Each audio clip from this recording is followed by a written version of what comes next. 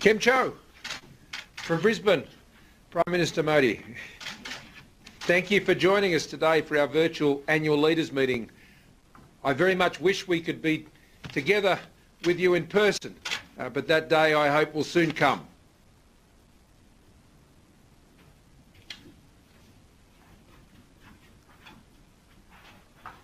I hear you've just hosted our dear friend Fumio Kishida, the Japanese Prime Minister, and I hope you celebrated a joyful Holi on Friday. I'm very glad to have this virtual meeting to drive our bilateral cooperation to new heights, but you are already ascending those new heights, and I congratulate you on your 5 election victories in the States recently, and particularly in Goa. That must have been a tremendous result for you, and I congratulate you. Our meeting today is, of course, set against a very distressing backdrop of the war in Europe, which must never happen in our own region, and I very much want to thank you for the partnership that we have while we are obviously distressed at the terrible situation in Europe. Our focus, of course, is always very much on what is occurring in the Indo-Pacific and ensuring that those events could never occur here in the Indo-Pacific. Our region is facing increasing change and much pressure, and I think our Quad leaders' call recently, which gave us the opportunity to discuss Russia's unlawful invasion of Ukraine, but it also gave us the opportunity to discuss the implications and consequences of that terrible event for our own region in the Indo-Pacific and the coercion and the issues that we face here. The tragic loss of life underlies the importance, of course, of holding Russia to account, but cooperation between like-minded liberal democracies is key to an open and inclusive and resilient and prosperous Indo-Pacific, and I welcome your leadership within the Quad to keeping us focused on those important issues. Our comprehensive strategic partnership, though, reflects the ambition that we share and we hold for our relationship.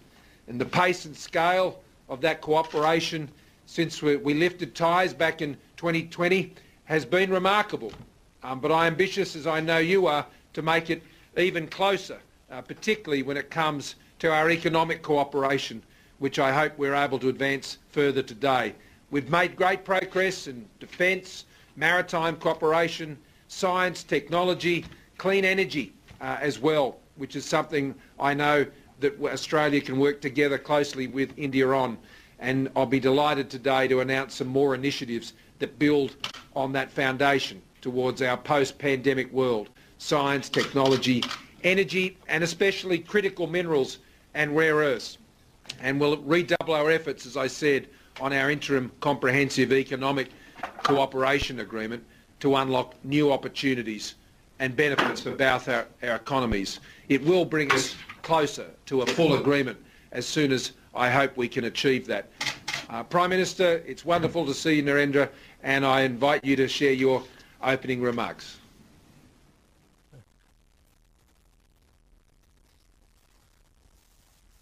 My dear friend Scott, नमस्कार। आपने होली की शुभकामनाएं दी, आपने चुनाव विजय की शुभकामनाएं दी, इसके लिए मैं आपका बहुत बहुत आभारी हूं। क्वींसलैंड और न्यू साउथ वेल्स में आई बाढ़ के कारण जान माल की क्षति के लिए मैं सभी भारतवासियों की ओर से संवेदनाएं प्रकट करता हूं। हमारी पिछली वर्चुअल समिट के दौरान हमने अपने संबंधों को कॉम्प्रिहेंसिव स्ट्रेटेजिक पार्टनरशिप का रूप दिया था और मुझे प्रसन्नता है कि आज हम दोनों देशों के बीच एनुअल समिट्स का मैकेनिज्म स्थापित कर रहे हैं। इससे हमारे संबंधों के नियमित रिव्यू की एक स्ट्रक्चरल व्यवस्था तैयार होगी। एक्सेलेंसी, पिछले कुछ वर्षों में हमारे संबंधों में उल्लेखनीय प्रगति हुई है। ट्रेड और इन्वेस्टमेंट, डिफेंस और सिक्योरिटी, एजुकेशन और इनोवेशन, साइंस एंड टेक्नोलॉजी, इन सभी क्षेत्रों में हमारा बहुत करीबी सहयोग है। कई अन्य क्षेत्र जैसे critical minerals, water management, renewable energy, कोविड-19 रिसर्च में भी हमारे बीच कोलैबोरेशन तेजी से बढ़ा है। बेंगलुरु में centre of excellency for critical and emerging technology policy की स्थापना की घोषणा का मैं हृदय से बहुत बहुत स्वागत करता हूं। साइबर और क्रिटिकल एंड इमर्जिंग टेक्नोलॉजीज में हमारे बीच बेहतर सहयोग अनिवार्य है। हम जैसे समान मूल्यों वाले देशों की यह जिम्मेदारी है कि इन उभरती टेक्नोलॉजी में उचित वैश्विक मापदंड अपनाए जाएं। एक्सेलेंसी, हमारे comprehensive economic cooperation agreement caeca, इस पर जैसा आपने कहा, मैं भी चाहता हूं कि बहुत कम समय में उल्लेखनीय प्रगति हुई है। मुझे पूरा विश्वास है कि बाकी बचे मुद्दों पर भी शीघ्र सहमति बन जाएगी। सीका का शीघ्र समापन हमारे आर्थिक संबंधों, इकोनॉमिक रिवाइवल और इकोनॉमिक सिक्योरिटी के लिए बहुत महत्वपूर्ण होगा। क्वाड में भी हमारे बीच अच्छा सहयोग चल रहा है।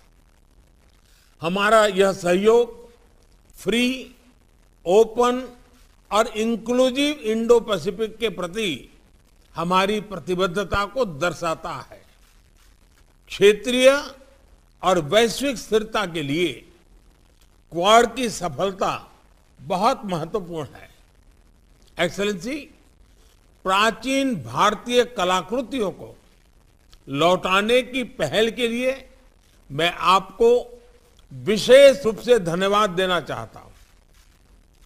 और आपने जो कलाकृतियां भेजी हैं, इनमें राजस्थान, पश्चिम बंगाल, गुजरात, हिमाचल प्रदेश, इसके साथ कई अन्य भारतीय राज्यों में से अवैध तरीके से निकाली गई सैकड़ों वर्ष पुरानी मूर्तियां और चित्र हैं। और इसके लिए मैं सभी भारतवासियों की तरफ से आपका विशेष आभार व्यक्त करता हूं। अब इनको, जो आपने हमें मूर्तियां लौटाई है, सारी चीजें लौटाई है, उसको सही स्थान पर लौटाया जा सकेगा। मैं सभी भारतीय नागरिकों की तरफ से इस पहल के लिए आपका फिर से एक बार हार्दिक आभार व्यक्त करता हूं।